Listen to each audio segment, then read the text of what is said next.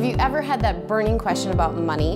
It really doesn't have to be that complicated. So we're here today to answer some of your questions about money. Typically, what people hear, and I think what scares many people away from annuity, is once you give your money to an annuity, it's a one-way direction, right? You never get it back. Is that true? You're handcuffed for a certain period of time. So you'll get your money back, and you can get your money back either with a set income stream, or you can get your money back lump sum.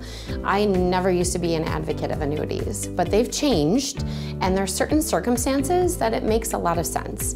So let's say someone that's coming to me that's going to retire, and they're concerned with the stock market.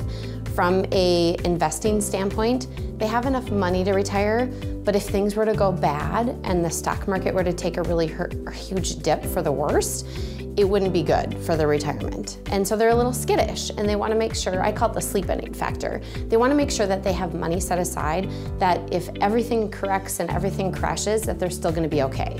So when you look at retirement and you say, okay, where's my money coming from?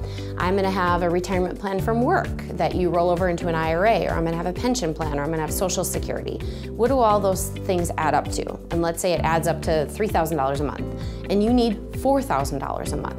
Well, maybe you can take money and put it into an annuity, and they will guarantee you an income stream later on in retirement. So it's another way to get another pension. So if you invest in an annuity, let's say this year, okay? Let's say somebody has $500,000 put in an annuity, okay? At what point do they start collecting? It depends. There's many different kinds of annuities and many different types. But in general, let's say you put $500,000 in. Most annuities, you can start now to get at the money right away. Some of them are. Some of them, it's either 4 years, 7 years, or there are even ones out there that you have to wait 10 years.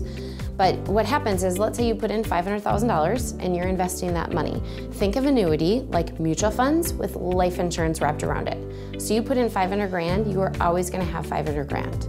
So the money is invested in mutual funds, which is invested in the stock market, but if things go really bad and your statement comes in the mail and it's only worth $420,000, if you're in an annuity, you really don't have to worry. Because if you want your money, they will guarantee you a set income stream off the highest value it ever was. So the earlier you start an annuity, usually the better it is, because let's take that $500,000 as an example. You put 500 grand in and the market does really well, and it grows up to $680,000, let's say. Then the market crashes and it goes down to $420,000, and you want to retire. And your statement comes in the mail and says it's 420 grand. You can get a guaranteed income stream off the highest value that it ever was, which was $680,000. Nowhere else can that happen. So if you invest $500,000 into an annuity, are the fees typically higher? Fees generally are somewhere around 3%. They're a little bit more expensive. There are some that are a little bit more than 3, some that are less. It depends upon what's called riders, or the bells and whistles that you put onto an annuity. And so that's where, in general, it costs you about 1% more a year to invest in an annuity than if you were to invest into other things. So that's where you've got to look at, okay, I'm paying 1% more. Is that worth it for me to have a guaranteed set stream of income later on, and to make sure that I'm going to have a set amount of money and I don't have to worry if the market goes down? So that 3% is every year your money is in an annuity, is what gets shelled out. Yes. Right? Gone. Okay. Poof. Okay. Poof is right. What if someone puts in an annuity, okay? Let's say you're married, or you just have a child, or can you have a beneficiary annuity if you get hit by a bus? Yes. What happens with the money? There's a death benefit component. And so that's where, when you get into an annuity, sometimes people say, oh, annuities are bad. Well, they're not necessarily bad if you have on some of these bells and whistles. Because sometimes there are annuities that I'll see the statements and someone doesn't have that death benefit component, or someone doesn't have the income component to it. It's like, then there's the big question. Yes, an annuity is bad because you're paying all this extra money and not receiving any benefit. So if someone passes away, the annuity gets transferred to someone else. Yes. Is there a fee involved in the transfer? Is that an additional fee that the investor will pay? Not in the transfer, no. So there was a woman that retired, and she actually had cancer, and so she took her pension plan, she took the money lump sum, she put it into an annuity, it was 500 grand. It went up in value to over $600,000. The market went down, and she then passed away. Her beneficiaries received the death benefit of that highest value that ever was. That is where an annuity can be an amazing opportunity for someone. And that's paid out for the person's lifetime? Well, this was paid out as a lump sum, as a death benefit, like life insurance.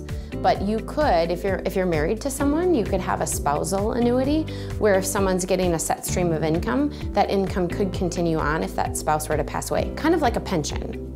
Okay, so you put 500 grand in, it grows, it shrinks, it grows, it shrinks. You're collecting money. Let's say you have your annuity set up where you're gonna do it for, let's say, 20 years.